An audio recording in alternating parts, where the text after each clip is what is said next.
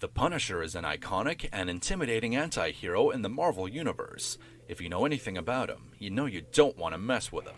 Why? Because he's a badass. He's had the guts to take on everyone from Spider-Man to Wolverine, and a few others you've heard of. But is the Punisher a badass in Marvel Snap? Not exactly. Here's what the card does today. Punisher as it stands now is a 3 energy, 3 power unit with the ongoing effect, plus 1 power for each enemy card here. And if we take a look here at the Marvel Snap Discord, here's their OTA update, the notes from this update in December of 2023. And here they actually buffed the card from 2 power to 3 power. And here's their rationale for doing so. Punisher has been unnecessarily weak for a while. However, as part of the new player experience, we need to be careful about how we adjust the card. For example, a 2-cost version would necessitate shifting some other piece of early game content to 3-cost. Even with that restriction, adding a single power is basically free, and should just make the card a more fun game piece. So it sounds like they're trying to make the card better. So let's see if that made the card a little more playable. Here we are at Snap.Fan's card statistics page. And this, I have it sorted here by the amount a card is seen. So the cards seen the most are at the top, and the cards seen the least are at the very bottom. And let's see how far do we have to scroll to find Punisher. Come on, buddy, you're somewhere around here. Where is he? Come on. Oh, there he is. So Punisher, he is 1, 2, 3, 4, 5. There are, hold on, he is the 5th least played card in the whole game. Mission accomplished, guys. Alright, so how did we get here?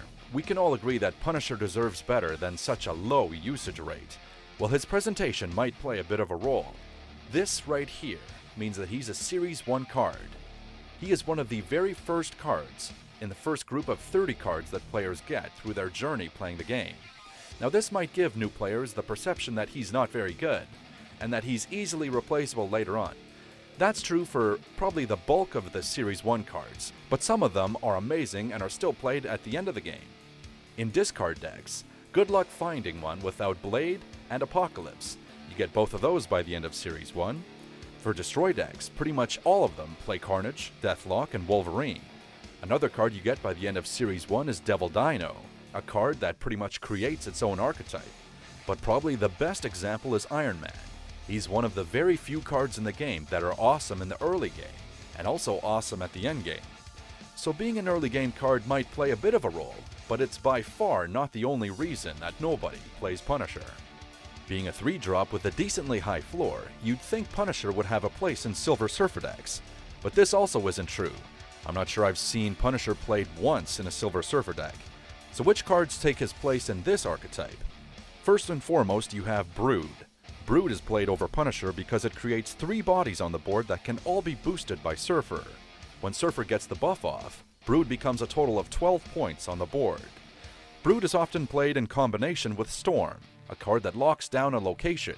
Storm and Brood together in one location is no joke. If you get Surfer down at the end of the game, that's an extra 8 points you get in the flooded location.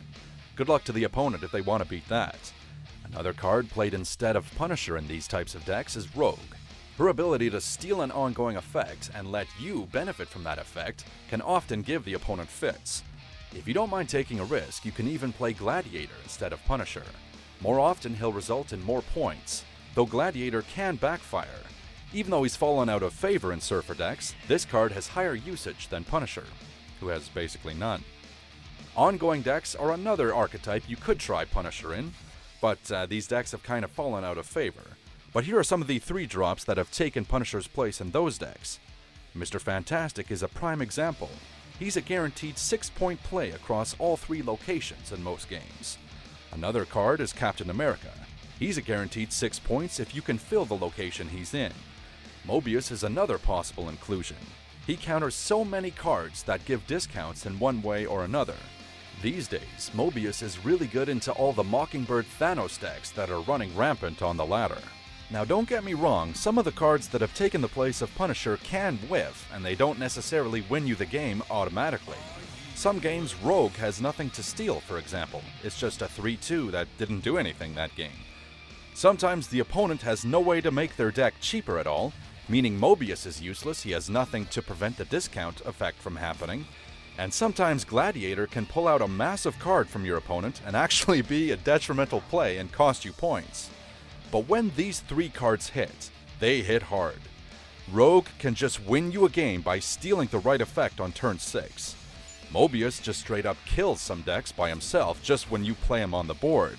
And Gladiator can destroy your opponent's win condition potentially. And even if not, he's often 8 points on turn 3. On the other hand, the Punisher needs a lot of things to go right to reach just 7 power. Alright, do you guys want to know the biggest reason why nobody plays Punisher in Marvel Snap today? You need look no further than one word. This word right here. This card relies entirely on what your opponent does. And no matter what, cards that rely more on what your opponent does than what you do are going to be less consistent. And the reason for that, you are in control of what you do. You are very rarely in control of what your opponent does in this game. So any card that relies on what the opponent does is going to be less consistent. And this is the case with Punisher and his biggest problem.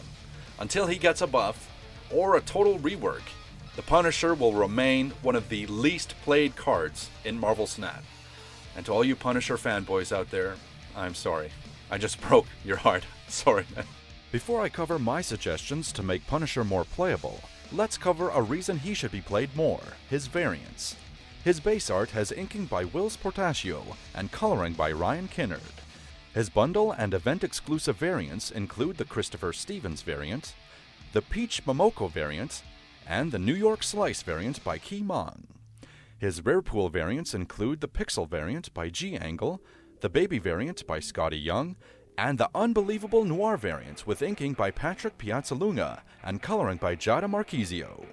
The only super rare pool variant that Punisher has is this one you've probably never seen before, with inking by Giovanni LaRusso and coloring by Ryan Kinnard. Alright, before I get into my suggestions for how to fix Punisher, please consider liking and subscribing. I may just be some schmuck over here, but I am some schmuck trying to grow a YouTube channel full of passionate Marvel Snap players. I would love if you joined us. Anyway, now on to my suggestions. The first one being, we could just tweak some of these numbers around. One of the easiest methods would be to adjust this from +1 to +2. Now for that, you might need to adjust this power here. Whoa! There we go. That might be a problem if we have +2 power. So this could be a 3-1 or a 3-2, but I think that would totally be fair. Hopefully you agree. Alright, this might be controversial, but here's my pitch for a Punisher rework. I envision this guy being the Affliction/Damage Dex version of Null, because he's the Punisher. Of course he enjoys seeing things being punished, so it makes a lot of sense for him to synergize with cards that punish or damage other cards, you know? So I have him as a 5 energy 0 power card for now, and just like Null, he's got the combined power, but in this case, of all damage dealt this game. Now I have him at 5 energy, but please let me know what you think in the comments below. That might be a little crazy, maybe we'd need to put him up to 6, but I'm open to hearing some feedback.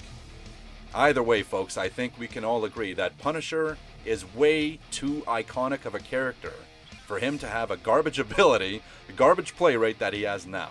This card needs some love, and I hope Second Dinner eventually addresses it somehow, if it's not with this rework, with some other method.